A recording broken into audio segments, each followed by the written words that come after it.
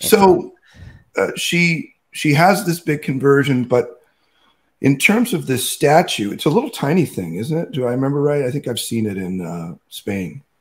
Okay. I remember it slightly bigger, but it's not a life size. Yeah, it's not a big one.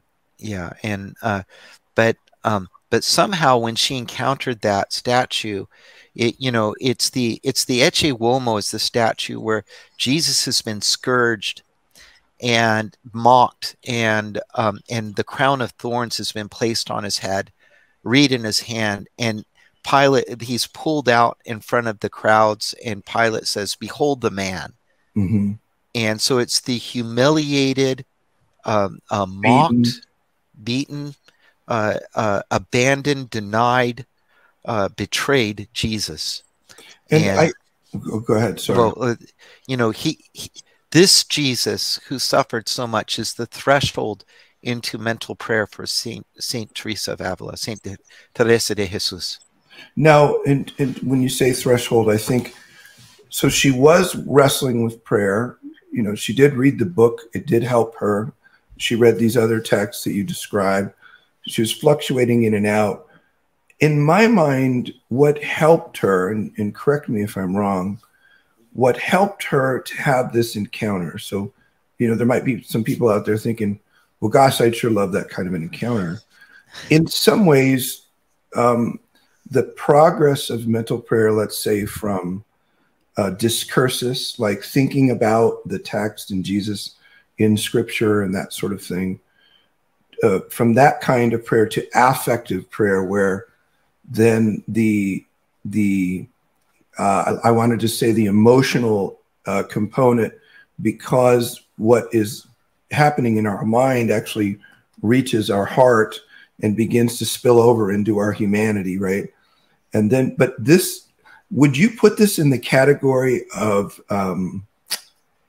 affective prayer and experience in that kind of deeper meditation, let's say, or do you put this in the realm of a mystical vision kind of an encounter? Well, it can be many things at the same time. Yeah. And so we make these distinctions to try to understand different kinds of graces, but the way the graces are communicated to you, they're kind of multivariant realities. And so I think probably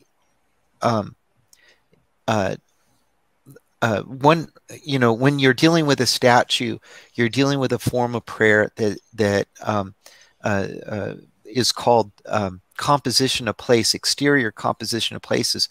When you have a beautiful work of art that's before you that moves your heart to devotion, so it's a sacramental, and so she was dealing with the sacramental, and that's certainly at play here.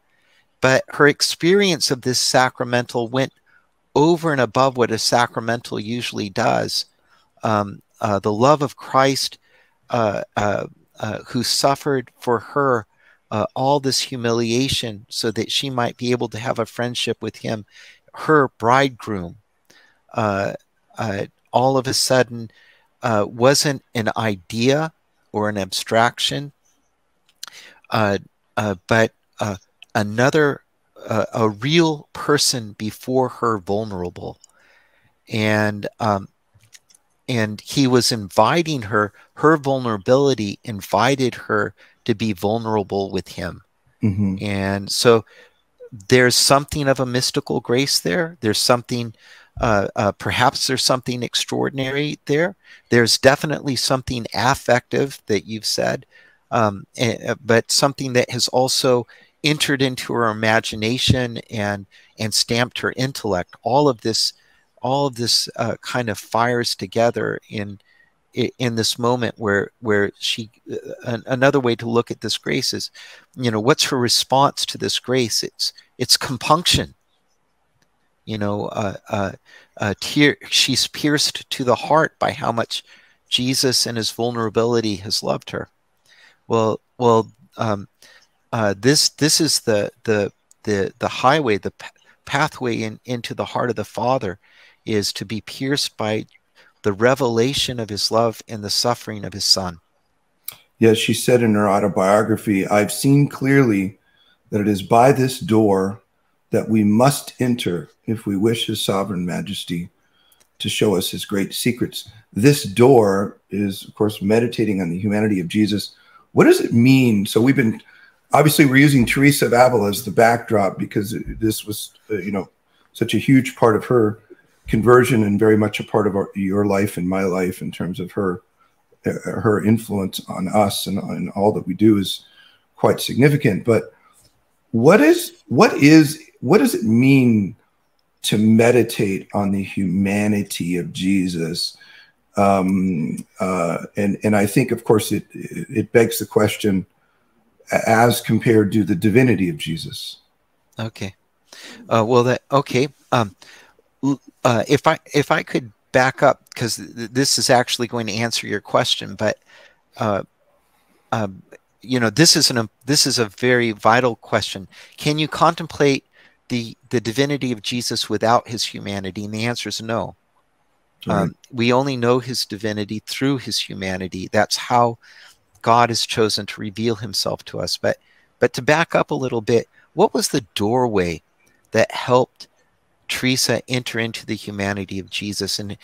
And I'm speculating here, and so this is an area people could disagree with me, but I think it was the death of her father. If you read the life, you'll discover the father began to go to his daughter to seek spiritual counsel. And she actually, because of reading the spiritual alphabet, was pretty conversant with with mental prayer and the practices that sustained it. So she gave him that information. He took it to heart and began to live it. And one day in one of their conversations, he asked her, when this happens in prayer, what